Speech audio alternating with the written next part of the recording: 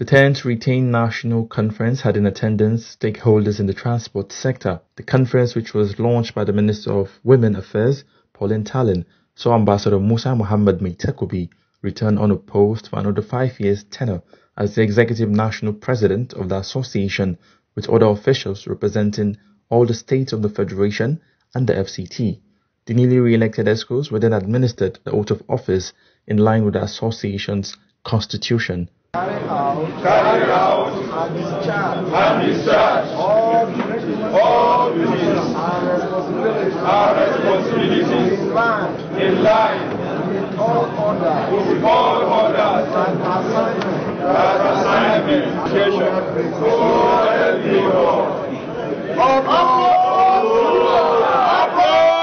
In his acceptance speech, Meitakobi thanked all the members for re-electing him as president, saying the election gives him confidence that his administration has been accepted by the teaming members. He also gave assurance of doing his best in taking the association to greater heights, while calling on members to always remember that discipline is the backbone of every society. I thank all our members for electing me today as the Executive National President. My election has given me more comfort that my policies and administration is accepted by you.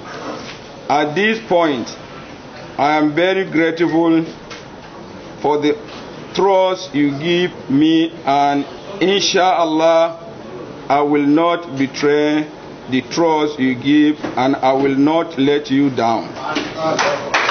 Those in support say aye. Aye. Other stakeholders who graced the occasion made the following commendations. Your association holds an important place in national development, especially in protecting passengers against touting and other unwholesome behaviors in and around motor parks in the country. Alleged Dr. Musa Muhammad Meitakobi as the national president after the judgment of the National Industrial Court.